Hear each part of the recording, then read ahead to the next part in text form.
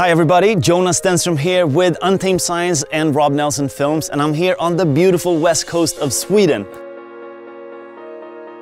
And we're here to get you started on your new digital SLR camera, and specifically we're here to talk about aperture, shutter speed and ISO settings.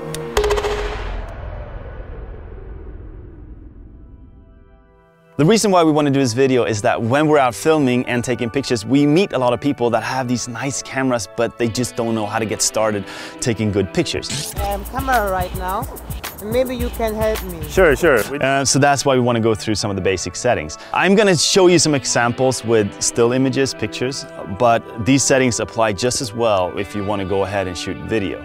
So I want to start with aperture. When we take a picture, we can adjust the size of the opening where light is coming in to hit the sensor, and that is the aperture.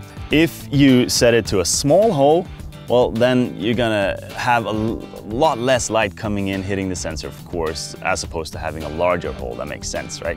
The aperture, also called f-stop, is the number on your camera that usually goes from somewhere around 2.8, but it could be lower than this, and up to around 22 and sometimes higher. The range varies depending on your lens, but it's usually somewhere around these numbers. What happens is, this might not make sense, but the smaller the number, the greater the opening is going to be.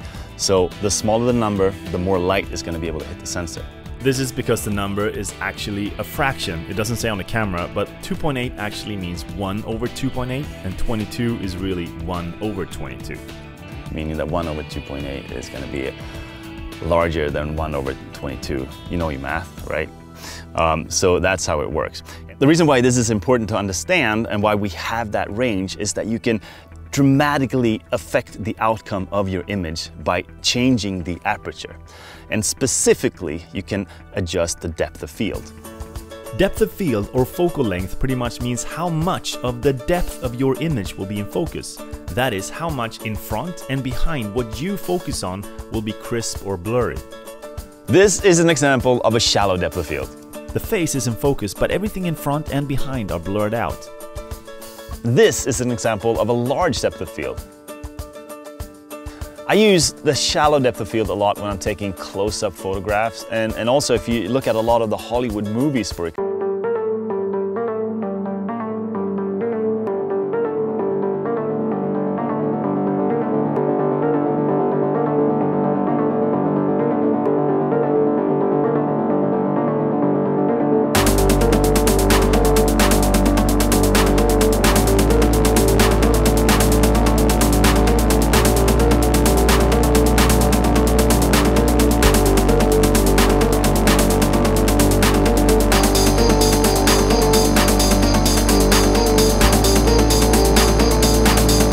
Aperture mode. The next thing I want to bring up is shutter speed. So when you take a picture, you are exposing the sensor in the camera to the light in front of the camera. But you can actually affect the time that the sensor is exposed, and that is called the shutter speed. I want to begin by showing you a few examples of when you would like to have a long exposure and when you would like to have a short exposure. It probably makes sense that you would need a long exposure, that is a long shutter speed, when the light is limited, for example if you're taking night pictures. But you can also use a longer shutter speed if you want to create special effects like motion blur. Just make sure you have the camera on a tripod so only the things moving becomes blurry. You need short exposures when things move fast, like in sports events, or in our case, wildlife. Just remember that shorter exposures also require more light. And then remember that aperture and shutter speed relate to each other. Imagine this. You are taking a picture with a large depth of field, meaning that you have a high aperture number, say 20, for example, like this. That means that you have a really small opening that the light can come through. If you have a small opening that is a high f-stop number, then you may have to give it a longer shutter speed if light is limited where you are. Because if you use a short shutter speed and have a small opening, then your photo might turn out dark, which means it is underexposed. The other extreme is if you want to take a photo with a small depth of field, then you might have to set your shutter speed to a faster shutter speed so you don't overexpose the image. I mean, this obviously applies to all aperture numbers and different shutter speed settings, of course. You just have to find that sweet spot fitting that photo that you want to take. If shutter speed is your main priority when taking pictures or shooting video, I suggest shooting in the TV mode on your camera, which is shutter speed priority. Then you will select the shutter speed that you want, and the camera will select the best aperture to fit that shutter speed. And that brings me to the last thing I want to talk about, the ISO number. The ISO number is kind of the sensitivity of the sensor. And in cases like this, when it's getting a little bit dark, you might need to bump up the ISO. For instance, right now we're actually at an ISO of, what? 3200, which is pretty high for a normal digital SLR camera. Most first digital SLR cameras that you buy, if you bump it up to 3200, the image will be really grainy. I happen to be lucky enough to have a camera that can handle it, so I can shoot in conditions like this.